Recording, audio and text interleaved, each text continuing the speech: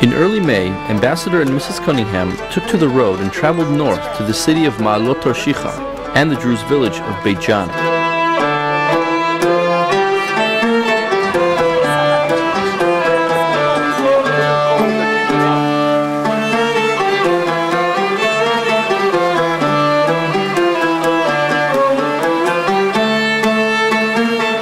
The ambassador also visited the city's music center, where he listened to local performers.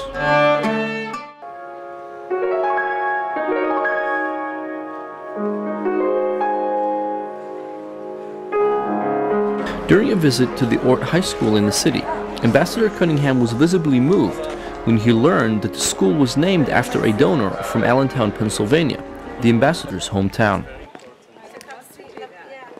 At the Druze village of Beit-Gan, the ambassador met with local municipality officials and was hosted for a traditional Druze meal and folk music.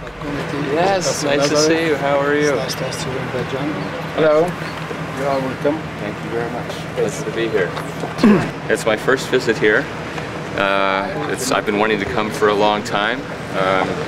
As ambassador, I want to see as many places in Israel as I can, get to know the Druze community and talk to them and hear about their life, their concerns, keep open contact between us and all parts of Israeli society. We're interested in learning about the problems that exist here and some of the success stories as well that the Druze community plays in Israel.